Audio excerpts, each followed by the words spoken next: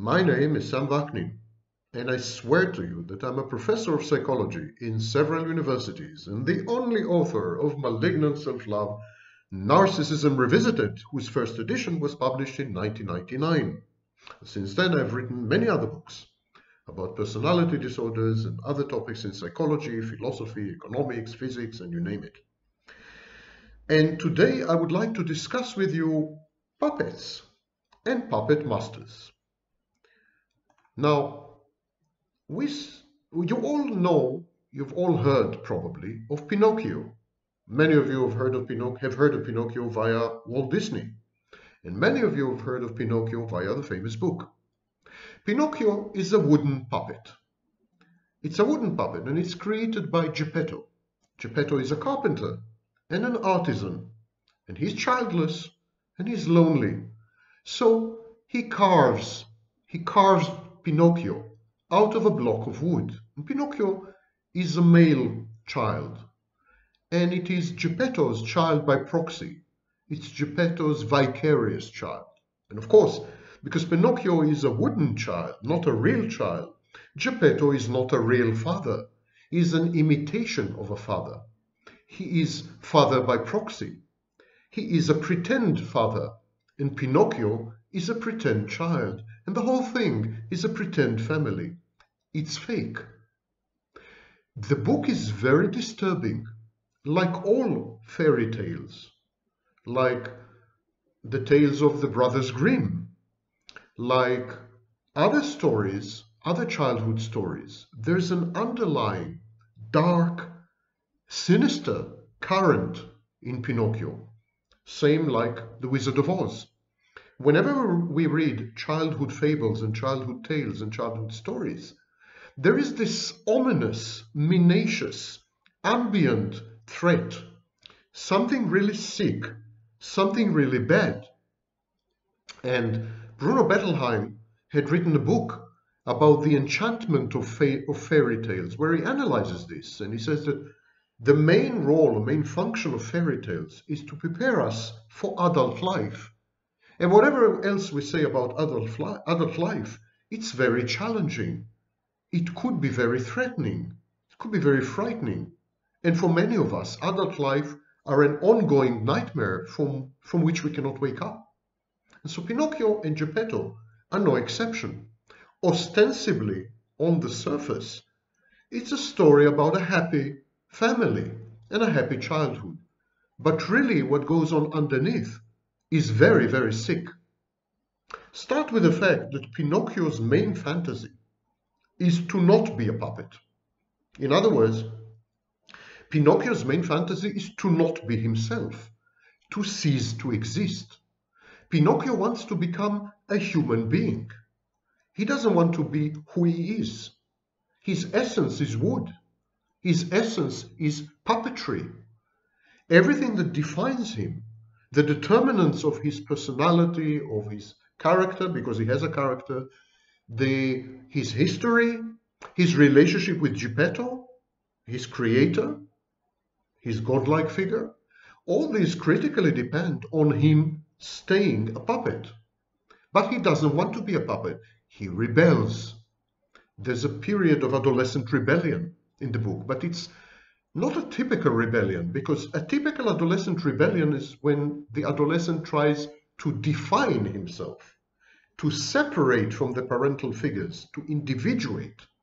In other words, the typical adolescent rebellion is about becoming, about transforming into an individual, a full-fledged individual with boundaries, with identity, with memories.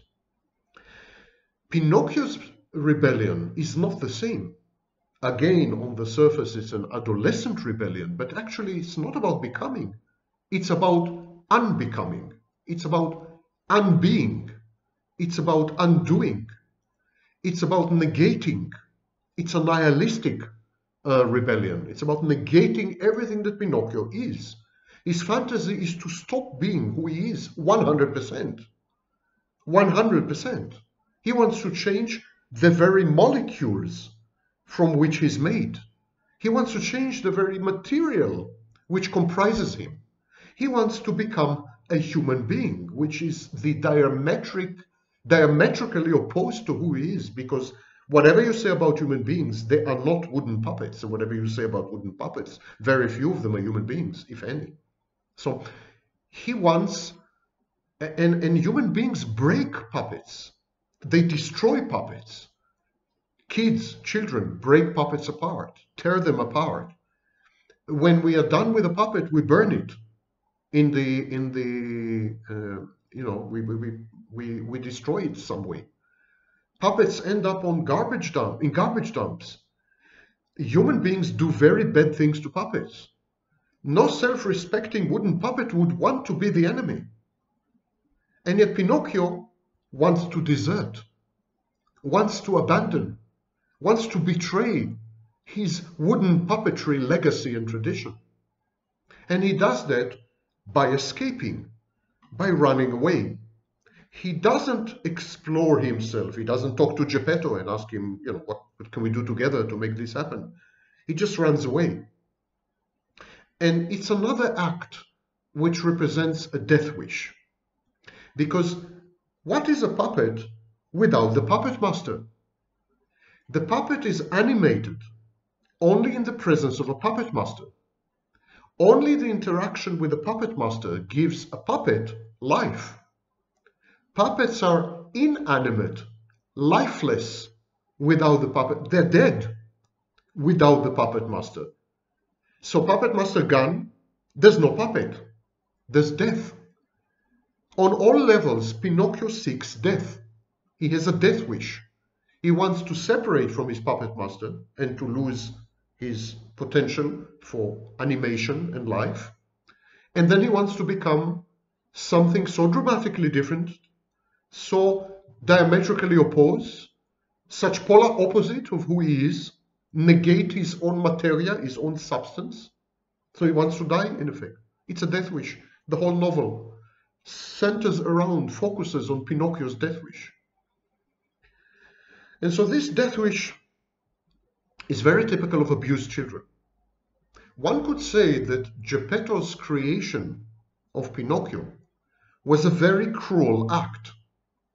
Geppetto knew very well that he's going to give a wooden puppet life without actually giving this wooden puppet life.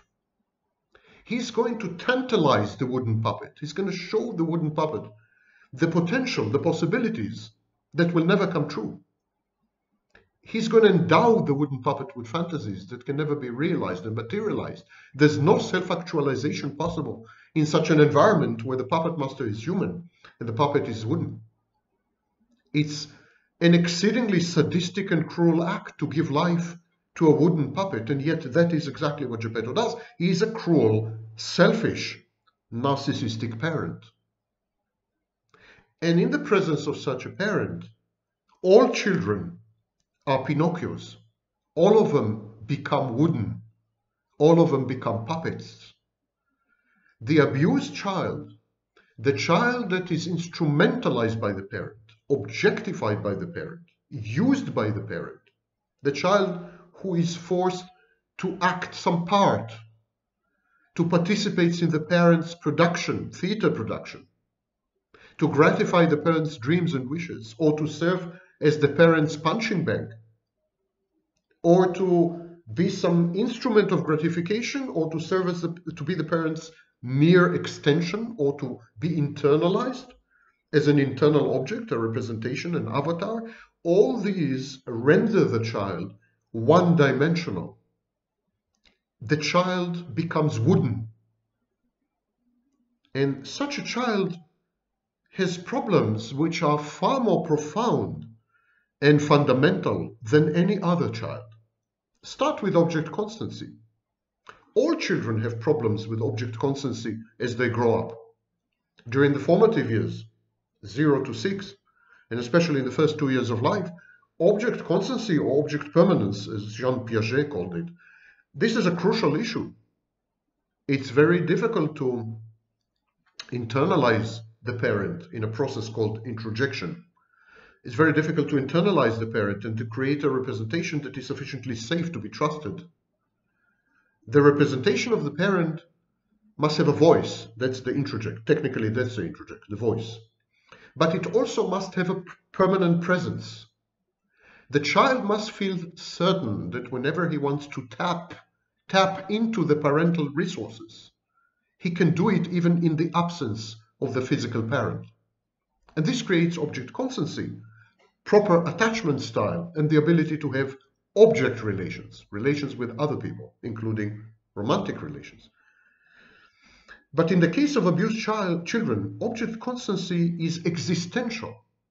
It's essential. Not only are they not sure whether the parent exists, not only do they feel uncertain with regards to the parent's benevolence and good intentions, but they feel that they don't exist. They are not sure about their own existence as an object, as a self-object. They are not sure about their essence. It's a double-edged sword. In a typical healthy child, there is absolute certainty about the existence of the core object, you, the self. The self gradually constellates, but even preceding the self, there is a sense of existence. It's a stable, permanent thing. It's a rock upon which it's the foundation upon which a whole palace, a whole city, a whole nation can be built. This is the rock of your own existence. This is the one indisputable thing, like René Descartes said in the 17th century, cogito ergo sum, I think, therefore I am. The I, is crucial. And yet abused children, because their boundaries are repeatedly breached, because they are not allowed to separate from the parent, because they are not allowed to individuate, to become individuals, they are not sure that they exist. And they're not sure not only that they exist, but they're not sure what they're made of. Are they made of wood, maybe? Because their feelings are numb. They don't experience life properly. They have impaired reality testing. They develop severe cognitive deficits. Their emotions are repressed. So do they exist in any sense? And if they do exist, are they made of metal? Of wood? Many narcissists would tell you that they feel that they are made of metal. They pride themselves on this. Stalin called himself Stalin because Stalin means the man of steel.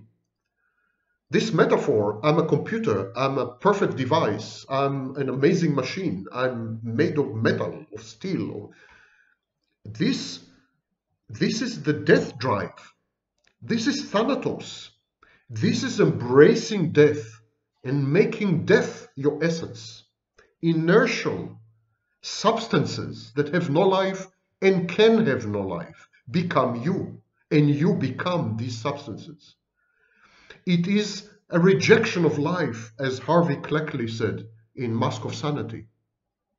It is the hatred of humanity, as Jordan Peterson says in the 12 Rules of Life. It's choosing death over life. It's thanatic. It's also materialistic on a collective level. When we choose objects and materialistic possessions, we choose death over life. We choose the inanimate over the animate. Pinocchio is inanimate. At least his fantasy, even though it's a death wish from his point of view, it's a life wish in the sense that he wants to become alive. Narcissists and codependents, they don't want to be alive because they're dead. Their parents killed them. Their mother killed them. It's a dead mother, and she broadcast death, and she infected. It's contagious. The dead mother infected the child and had rendered the child a dead child. It's a death cult. Such abusive, dysfunctional families, they're death cults. They worship death in a variety of forms. So object constancy is existential and it's essential in these abused children. Similarly, they have an external locus of control. Abused children feel that the control is outside them. The abuser decides their destiny, their fate, their well-being, their emotions, their moods, their cognition. It's the abuser. They import everything from the abuser.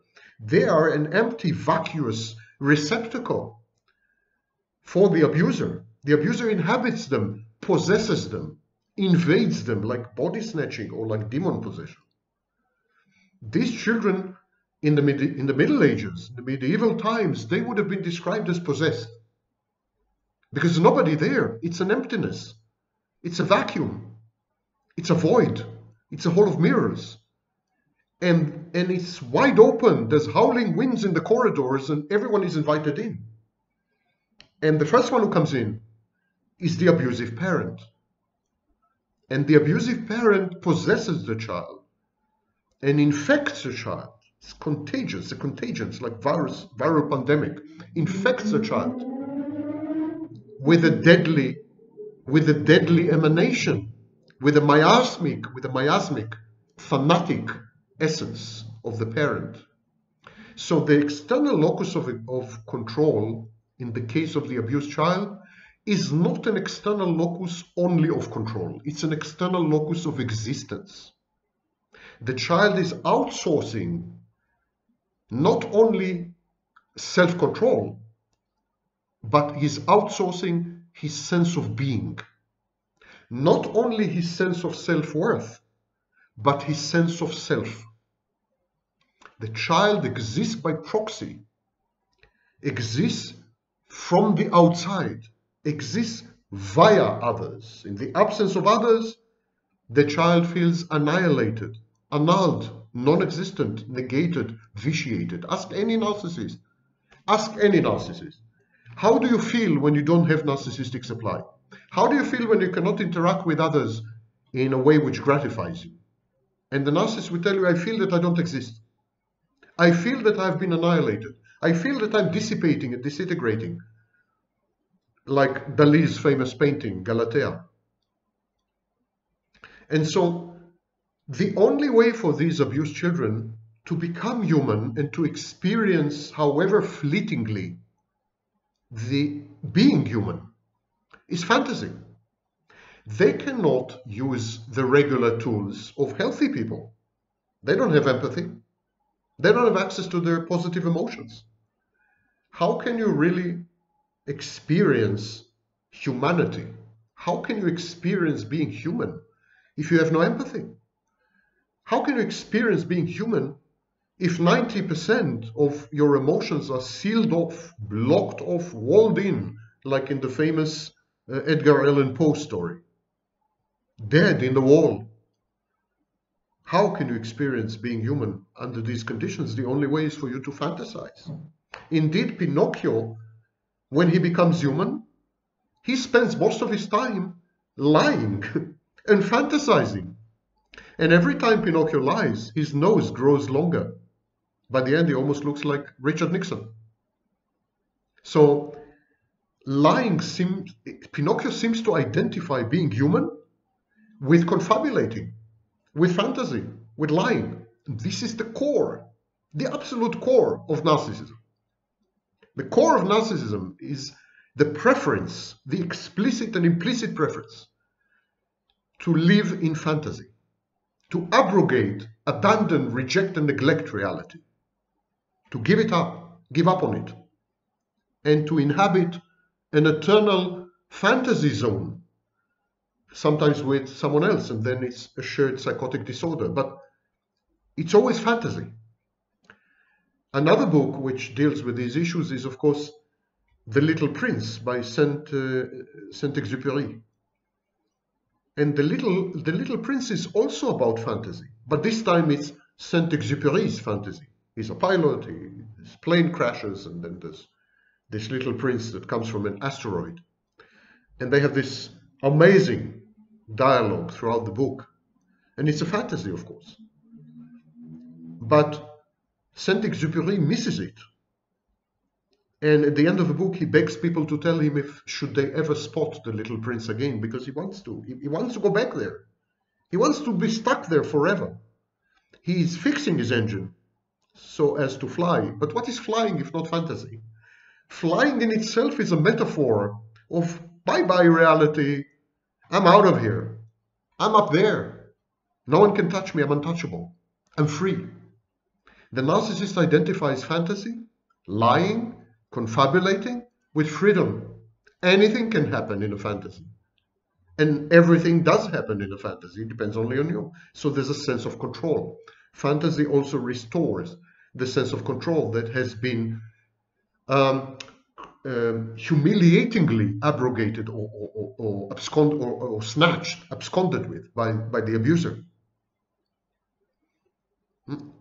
Narcissists and codependents are faced with the same dysfunctional abusive environment, family environment. And they both decide to become the puppet master.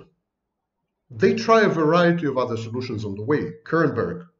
Otto Kernberg described this, and then other like Grothstein. Kernberg and Grothstein are by far, in my view, understood borderline personality disorder much better than anyone else, before or after. And they describe borderline as a failed attempt to develop narcissism. And Kernberg said that narcissism relies on a foundation of borderline. Rothstein said that all borderlines are failed narcissists. And it's all true. It's all interrelated. The child experiments. The abused child experiments with, shall I be a narcissist? Shall I be a codependent? Shall I be a borderline? Shall I be this? Shall I be that? Shall I be covert? That he attempts to, and then according to genetic predisposition and circumstances, diathesis stress. I encourage you to see the previous video. According to this confluence of template and events, the child chooses a solution.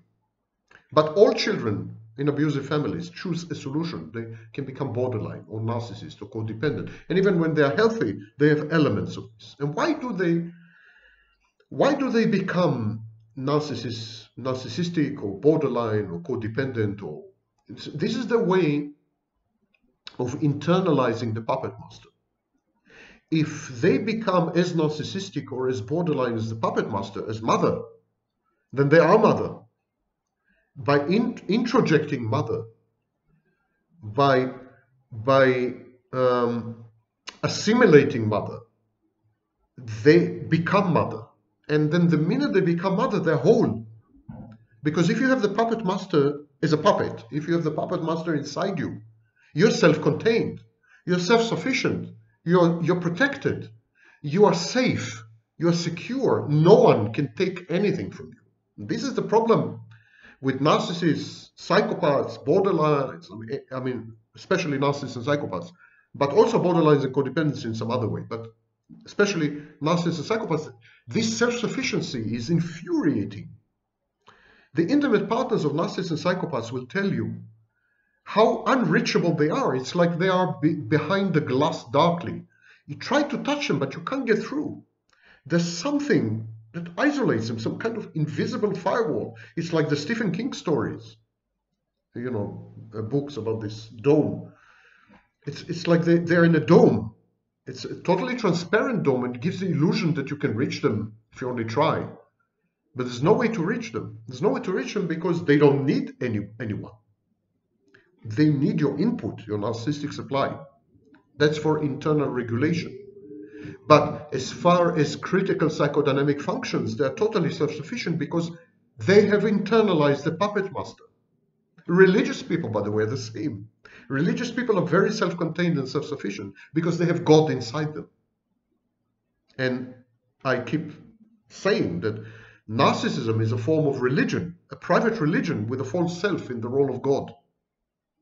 At any rate, they internalize the puppet master, the abusive parent. And there are two solutions, basically: emulating, imitating the abusive parent, becoming yet another iteration of the abusive parent, carrying it forward to the next generation. Becoming the abuser doesn't mean merging with the abuser, but emulating the abuser. And then the second solution is merger or fusion, becoming the abuser. In other words, one solution is for the child to closely monitor and observe the behaviors of the abusive parents and adopt them. Consider these behaviors highly efficacious, highly rewarding. These behaviors work. They are positive adaptation. Wow, I'm going to be the same. I'm going to be the same. I'm not going to be on the receiving end. I'm going to be on the giving end of the stick, a big stick. Carry a big stick. And don't be soft. Use it. And the second solution, which is typically the codependent and borderline solution, is becoming the puppet master, becoming the abusive parent, by merging with the abusive parent, fusing with the abusive parent. It's not only internalizing the abusive parent, but externalizing yourself, allowing yourself to be internalized by the parent. So it's mutual internalization or co-internalization. While the narcissist co-idealizes, but the focus is on himself, he idealizes you so that he feels idealized. The borderline, the codependent, they merge with you. They fuse with you because you are the stand-in for the abusive parent. All intimate partners of codependents and borderlines represent the abusive parent. And the borderline and codependent try to recreate the dynamics they have had with the abusive parent, with the puppet master. But they do this by digesting you, by assimilating you, and allowing you to digest them and assimilate them. It's like creating a joint organism with two heads. And of course, such a Siamese twin is prone to conflict. Ironically, with the narcissist, there's much less conflict because the narcissist is solipsistic, not to mention the psychopath. They don't see you. You don't exist. You're a tool. You're easily interchangeable, replaceable, and dispensable. So there's not a lot of conflict there. They just walk away, or they shut you out, or they ignore you, or they abuse you offhandedly. I mean, with narcissists and psychopaths, the level of conflict is subdued because you have no partner for conflict.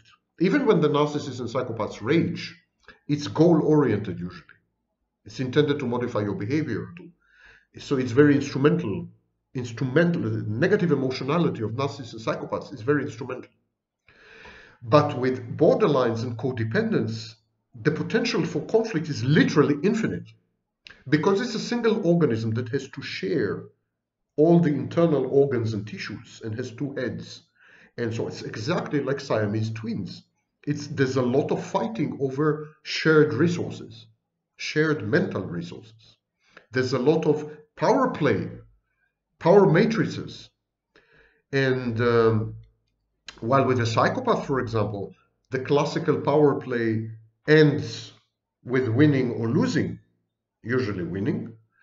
With a borderline and codependent, the power play is the goal. The psychopath has a goal. He wants sex, he wants money, and he uses power to obtain them. And sometimes he coerces you, and often he conflicts with you, and often he puts you down and subjugates you and hurts you. But it's all for a goal. And once the goal has been satisfied, money, sex, whatever, he goes away. With a borderline and codependent, there's no end. There's no end because the power play is the goal. Maintaining the drama, that's the core. And the drama is fantastic. And the fantasy is crucial, as I've explained before. This is the never-ending story. And so you see that it all starts from the fact that the puppet master parent cruelly creates a puppet. And then the puppet spends the rest of her life or his life trying to extricate himself or herself from the puppet master by assimilating the puppet master, by emulating the puppet master, by retreating to fantasy. But always there is the feeling of not being, non-existence. This has been also described in literature about puer aeternus, this feeling that you don't exist, that there's no life in you and for you, that you are a mere inert, inanimate object. And in your desperate attempts to revive yourself, to animate yourself, you scramble about, you thrash about, and you would use anyone and anything. And this is the chaotic, disorganized, insane aspect described by numerous scholars of cluster B personality disorders. That's why it's also called the erratic cluster. Okay, I hope I gave you some insight into these dynamics, and I will see you, those of you who survive, I will see you the next time. Thank you for listening.